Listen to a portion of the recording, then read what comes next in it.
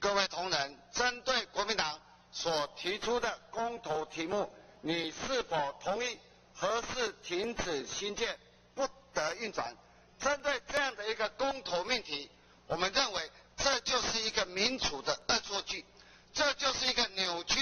宪政原理、公民投票的基本学理以及精神。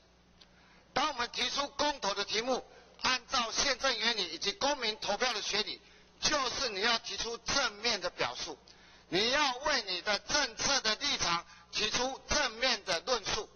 正确的这样的一个正面的题目。但是我们看到这样的一个民主的闹剧，就是国民党自己要新建核四，却反而提出一个反对核四新建的公投题目，却又提出这样的一个公投题目，却又派人来反对它，却又要派人去辩护它，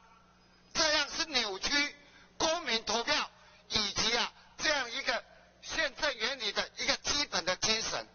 这是一个民主的闹剧啊！这是一个扭曲公民投票的基本设计跟原理呀！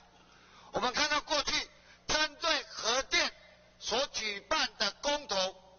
从奥地利、从立陶宛、从保加利亚，不管他们讨论的题目是营运、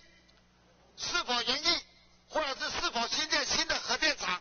都是以他们的一个正面的论述，你支持什么立场，你就在公投里面定什么样的立场。但是国民党却是大开民主的玩笑，大吃民主的豆腐，让整个公投成为一场恶作剧，这都是我们无法接受的。另外，马英九总统、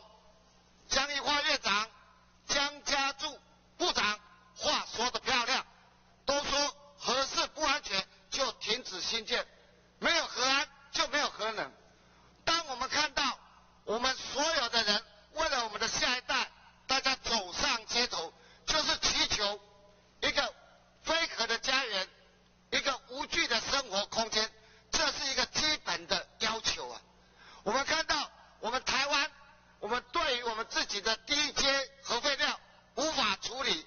更别论是高阶核废料的处理。我们看到核四厂在面对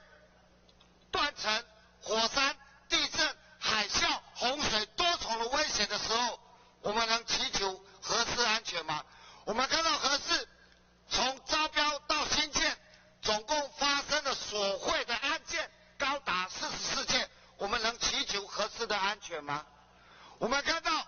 核四由统包变成分包，我们看到核四提出1500项变更设计的这样的一个纠正，我们看到原能会提出核四厂有700项变更它有关核安设计的时候，我们能够祈求核四安全吗？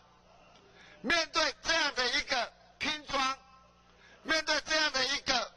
不够安全，不能够让人民幸福的这样的一个核四的安全以及核四的设计施工，我们能够相信核四，我们要让核四继续兴建吗？